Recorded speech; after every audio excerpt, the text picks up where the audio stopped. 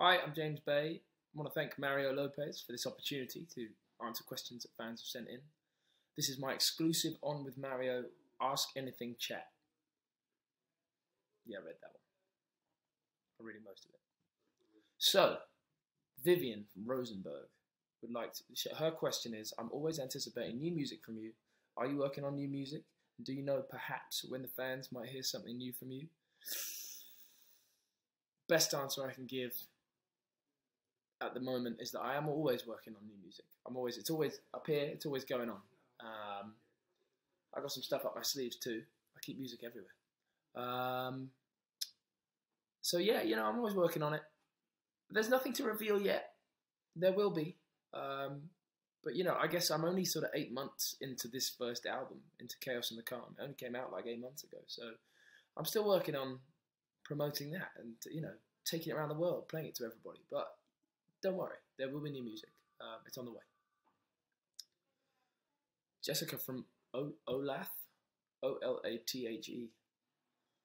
However you say that place. I'm sure it's great. Jessica would like to know, if I could be any animal, what would I be and why? I guess I'd be a Wookiee, wouldn't I? It's a pretty easy answer when you think about it. Why? Because it means I get to be mates with Han Solo. Okay, next one.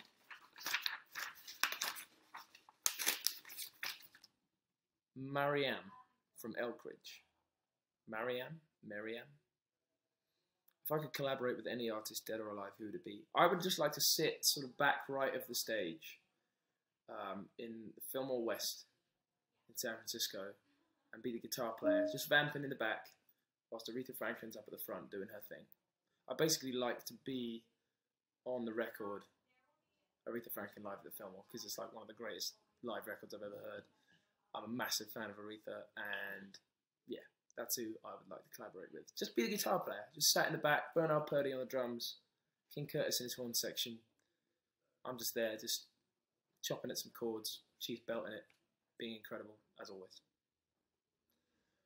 Nicole from Orange County? Orange? Is there just a place called Orange? I'm not sure.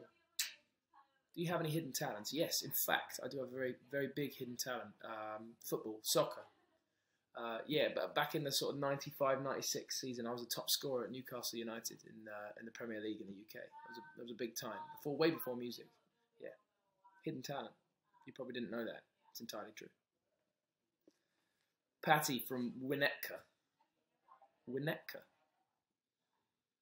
Patty would like to know, what is the most interesting thing a fan has said or done while I've been on tour?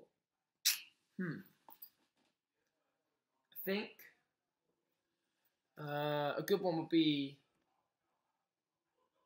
oh yeah, I got a 7-inch vinyl record of a very important song to me. A fan gave me this in the UK. I think it was either at a festival or it was at a show in Bristol. But it's a 7-inch single with an A-side and a B-side, and it was by a band called Derek and the Dominoes, which is Eric Clapton's band back in the 70s, and it was of their massive hit single, Layla,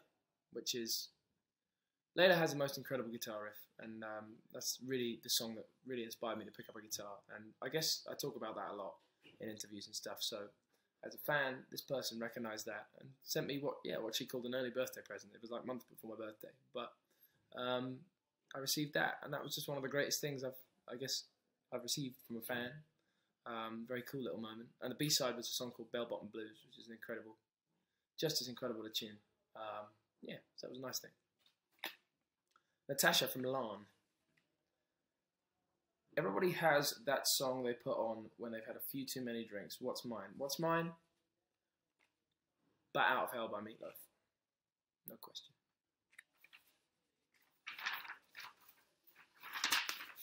Still recording? Yep, we're good. Maria from Moscow. When will he come to Moscow? Soon, I hope. I don't actually know. I'll get there. Don't worry, Maria. I'll see you soon. Tanya from Naples would like to know, what do you feel when you sing on stage? What about the link between you and the crowd? That's an interestingly worded question. I think if you're asking what it's like to be on stage and what it's like to play in front of crowds and, you know, the relationship that occurs every night, it's the greatest thing in the world. It's just the greatest feeling in the world to play in front of people who are there to love live music and love my music. It's a wonderful thing. There's nothing like it. It's very hard to describe, but I can tell you that it's just amazing. It's an incredible thing to experience. Jamal from Toronto. What is your biggest, what's that? Your biggest pet? I've got an Irish wolfhound called Liz, massive dog. I like to ride her around the house, kind of like I'm on a horse. Like, wow, that's an interesting question. Oh, what's your biggest pet peeve? Oh.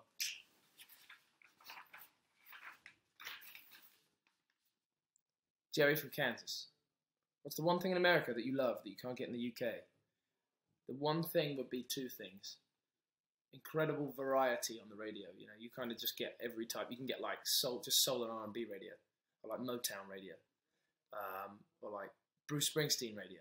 I found Bruce Springsteen radio once, and half. I love that. That's a wonderful thing that you just don't get in the UK. Okay, those are the questions. I just got to say one more thing. Just reading it, memorizing it.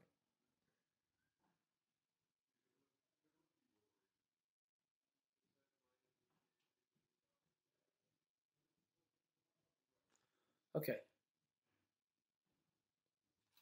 I just want to say thank you to Mario Lopez for giving me this opportunity to sit down with some questions from fans and answer them and say hi and just feel that little bit more in touch with everyone.